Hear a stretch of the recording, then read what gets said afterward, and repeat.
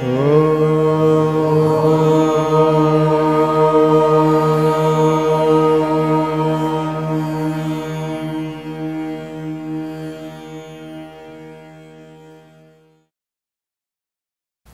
we cannot avoid certain things, the easiest way is to immediately accept it. Kitta Dayin Vetana Mara. That's a beautiful Tamil saying. I don't seem to have said that in the retreat. Yeah.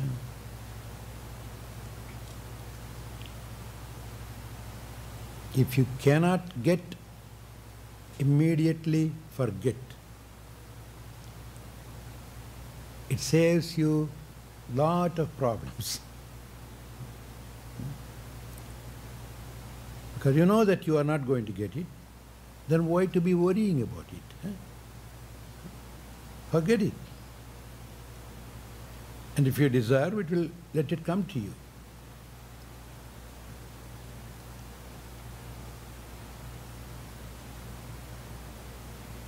Mind should learn this truth. Accept whatever is given to you by God, and accept whatever is taken away from you by God. You cannot go and sue the doctor for that surgery. That's of course our American mentality. But anything that happens to you, sue somebody. Even if you don't look at the road, at the pavement and walk, step into a hole and sprain your ankle, you will sue the municipality. Why should they keep a hole there?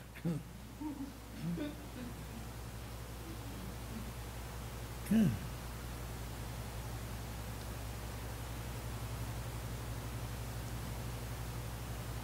Now we can't, and that is adding more to your karma. Things happen to you according to your karma, by your deeds, good or bad.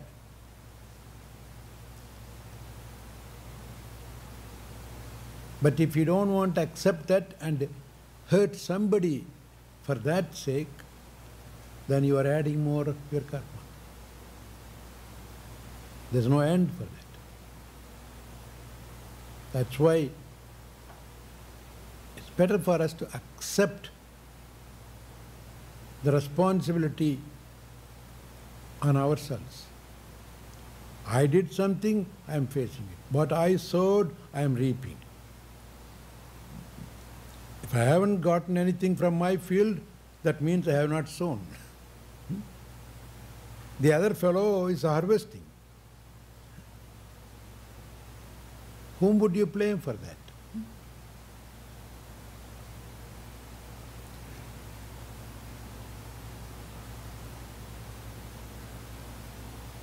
Life will be more peaceful, more happy if we learn this truth.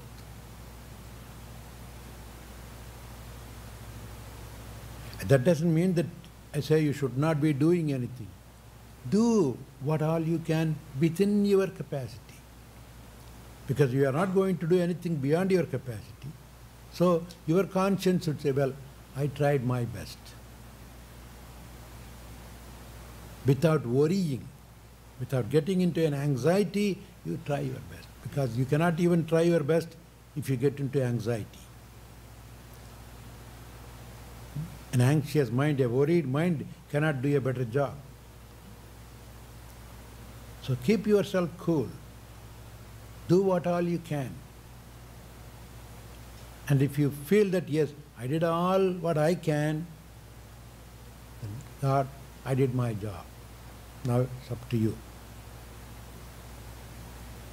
If you want to go further, do it. Otherwise, accept it.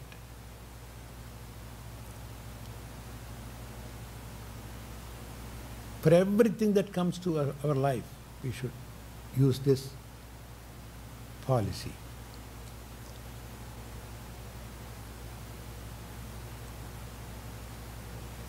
Even nations, we come across this problem, not accepting this policy. If somebody is poor, immediately, that guy, my employer, is squeezing me out. He's taking every drop of my blood. Look at he's going in a nice, big, beautiful car. I'm here without even a bicycle. Throw bomb on his factory. Destroy him. He didn't stop you from taking birth in his home.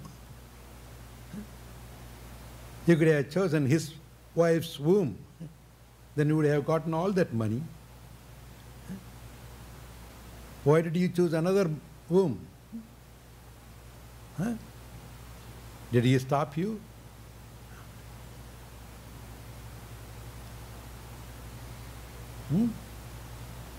If we could have that control, I'm sure we would all be taking birth in Buckingham Palace.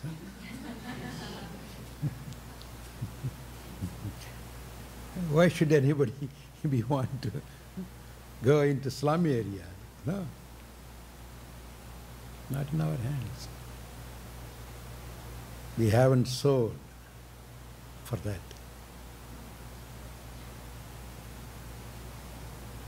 So acceptance is a great virtue.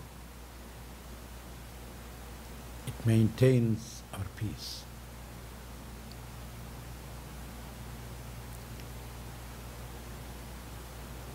So do your yoga. If it comes, accept it. It might work. It might not. There's no guarantee as such.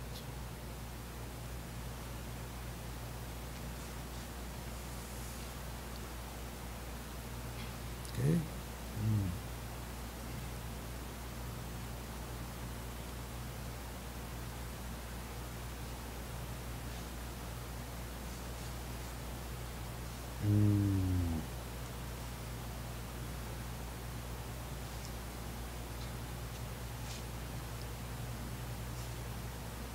Boy, there's a big pile of questions.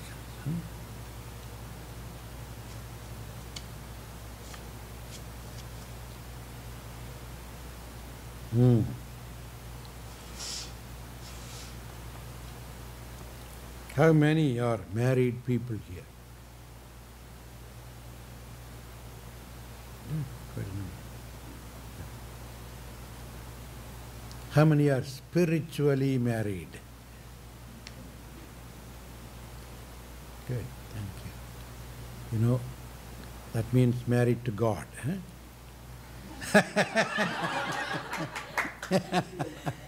Good, good.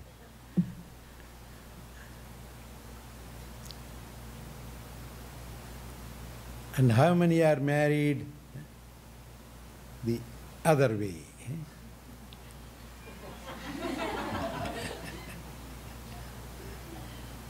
I mean, not officially signing a paper, but still married. Good, good, good, good. At least don't hesitate to do that. When you are doing it, do it. Fine. Huh? Well, I'm getting it. Oh, you're getting it. Good, good, good, good. Yeah, it's true. In those days, maybe thousands of years back, was there a document for marrying? Not even thousands of years before. 50, 60 years back, most of the villages in India, they never had even a marriage office. Of course, they marry in public. There's a ceremony. The priest comes and marries, but there's no document as such. There's no legal paper. The village people know that, yes, they got married. That's all. Witnesses are there.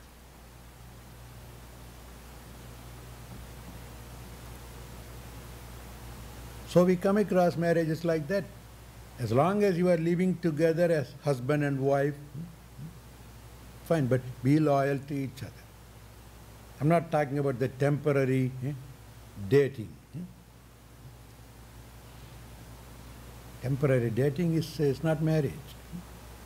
If you live permanently with somebody, okay, good. But be loyal to each other.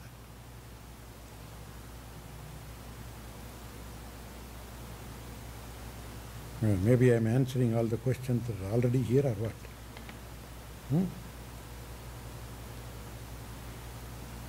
Is it always recommended to try to worship your marriage partner as God? What if you have a very weak, non-assertive ego? Could it possibly have a detrimental effect on your psyche, which has a low self-esteem and sense of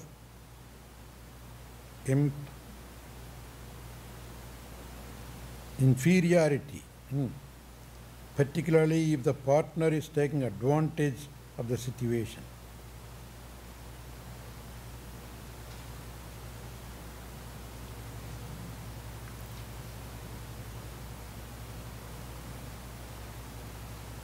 It's not a demand that you have to see God in your partner. It's a recommendation.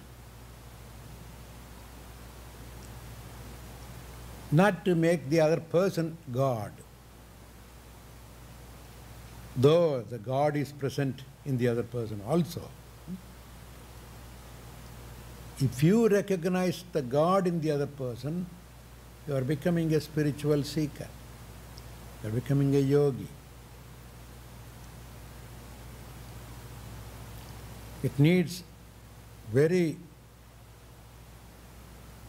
strict and hard practice to see that divine element in another human being.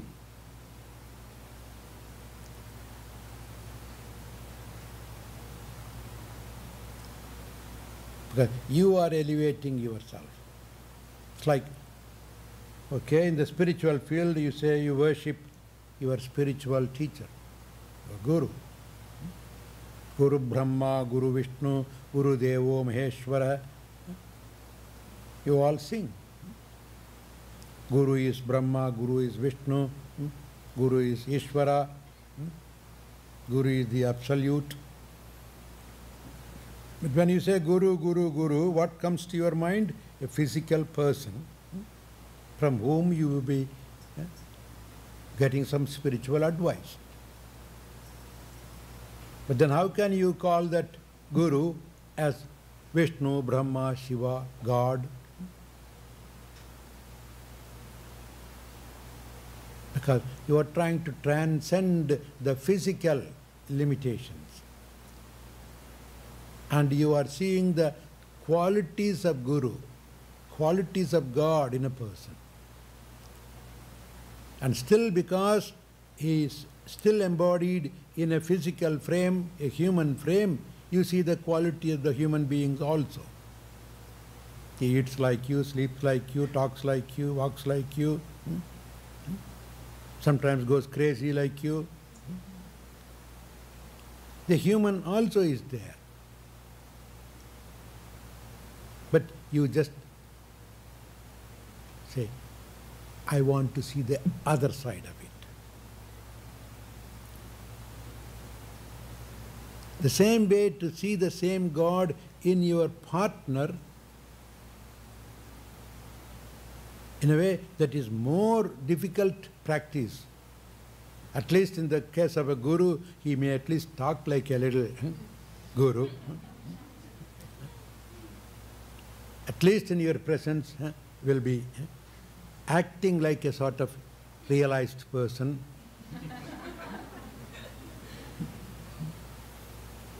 But with your husband or wife, it's just the same guy.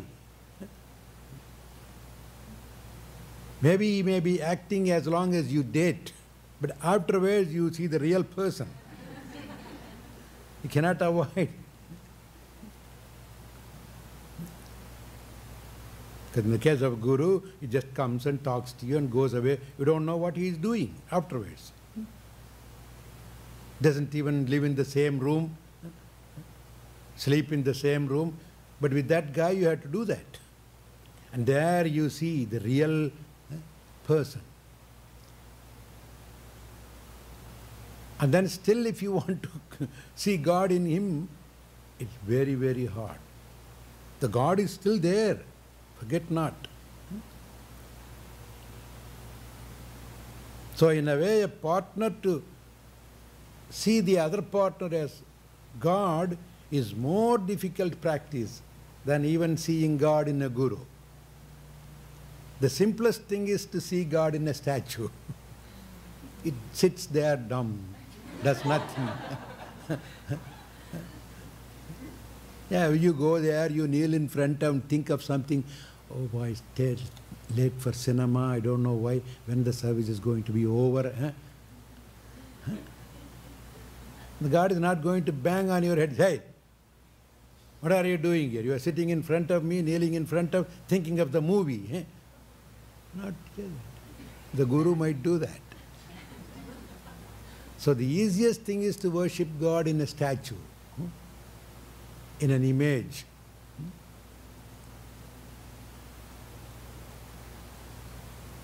But difficult to see God in a Guru. But more difficult to see God in a partner. And much more difficult to see God in an enemy.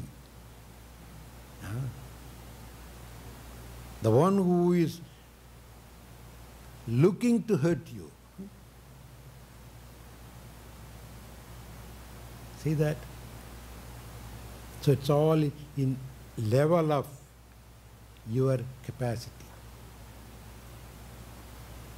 So it's for your benefit, you are trying to do that. See God in the other person. He may be anybody.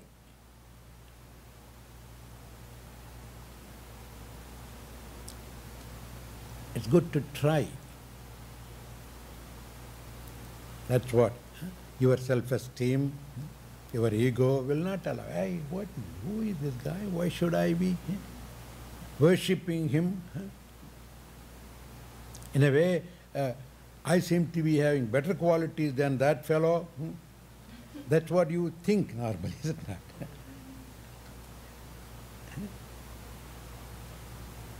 You always feel that between those two, I am better. So he should worship me. As long as we have that attitude, it's impossible. Forget that gurudom business, goddom business. Treat him as a good human being, be sympathetic. Well, my karma brought me to him. He got married. He has his own weaknesses. Now I realize it. Of course, in the beginning, it was all honey, honey, darling, darling, darling.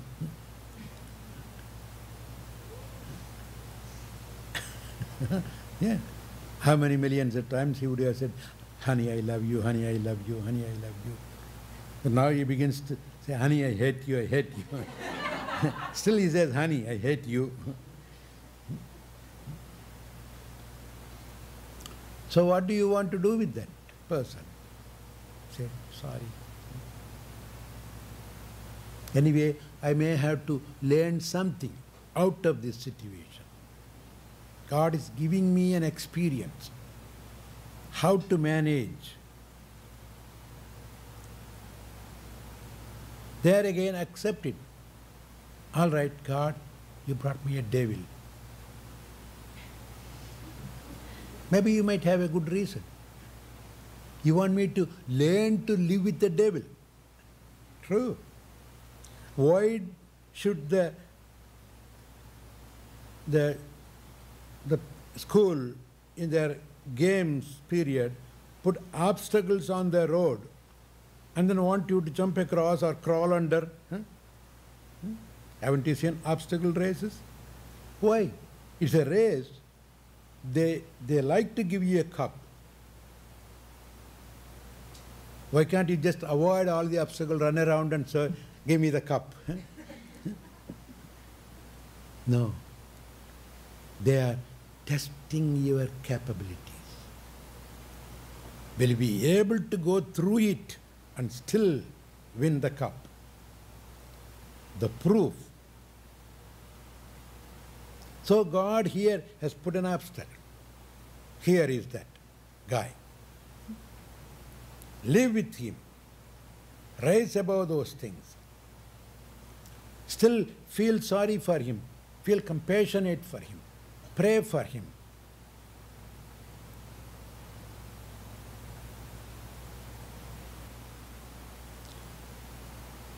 It needs a lot of strength and understanding. That way, the immediate result is you are at peace. And you feel that, yes, you are trying to help another soul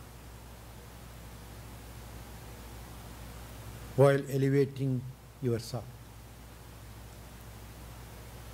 If you don't want to do it, what you will say? Hey, either be loyal to me or get out. Finish. That's easy. He goes out. If that's what you want to do, go ahead, do it. That means you are trying to run around the obstacle. But you won't get the cup. You avoid one obstacle, there will be 10 in front of you waiting. Because that guy is not going to give you the cup easily. He will put 10 obstacles. Why? You avoided one, now for punishment I am putting 10 now. Yeah.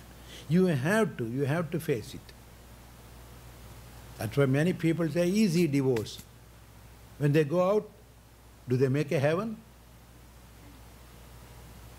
That's why I say a known devil is much better than an unknown divine. At least you know him as a devil. But how do you know who the other one will be?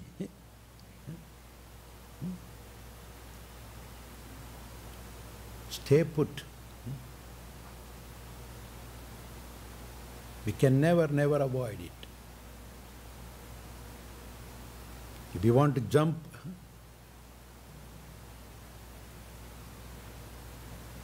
what do you say? From the frying pan? Fire, into the fire. That's fine. You are going to be fried anyway. So don't be afraid of getting fried. There's a big fryer waiting for you, constantly trying to roast you, bake you, cook you.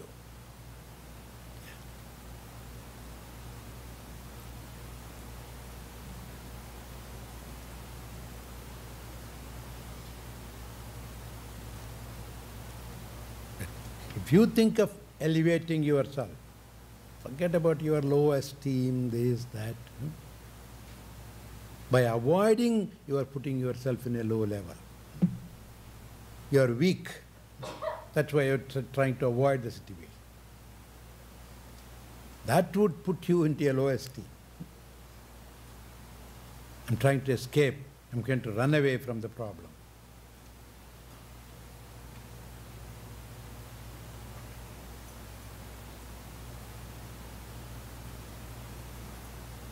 You have said that in a married life, neither person should disturb the peace of the other. But what if your partner's peace is based on laziness and irresponsibility? Could it be necessary to give a good pinch to the partner?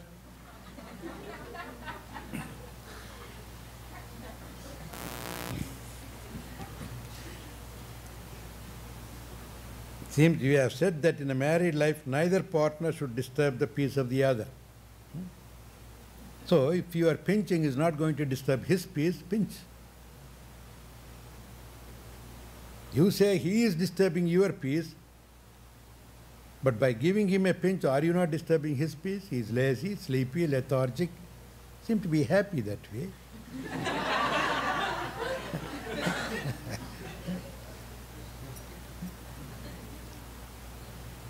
At least he is not disturbing your peace by just sleeping. If you pinch him and wake him, he may disturb you more. Who knows?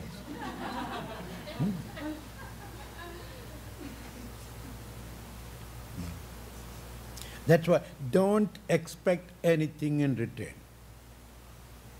The law of married life is the opportunity to offer you, to dedicate, to give, and not to get. If you are marrying somebody to get something from that somebody, it's no more a marriage, it's a business.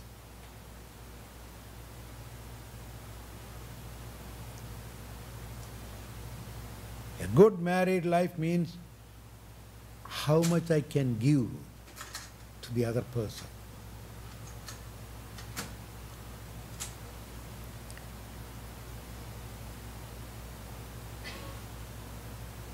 Like Kennedy once said, I think he must have quoted, don't ask the government how much the government can give you or the country can give you.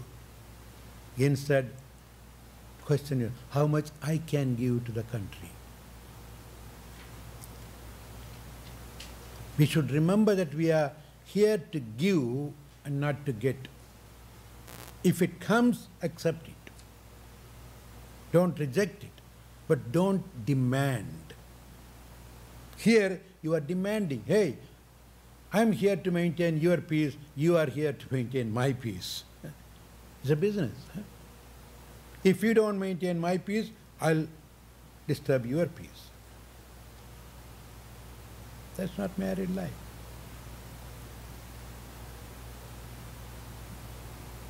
So at least the one partner should realize this. And by your living a kind of life like that, you can slowly transform the person, change the person. Just by your example. Remember, the other partner also has a heart. Yes. Yeah. Who? Even the scarecrow had a heart. Huh? Is it not so? The Tin Man or the scarecrow? The lion had a heart. See? The lion had a courage.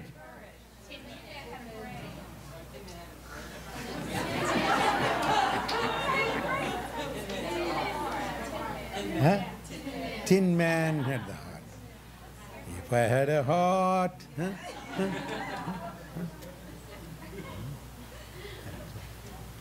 So everybody has a heart. You should know how to touch that. If you don't know how to touch that heart, it's your mistake and not the other person's mistake.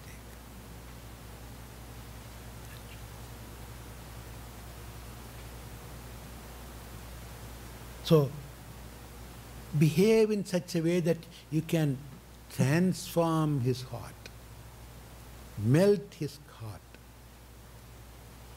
Let that beautiful feeling come to the surface by your experience, by your example.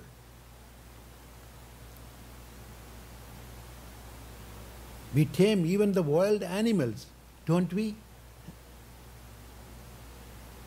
Bengal tiger walks like a little puppy. Cobras dance with joy. Can't we do something to a human being?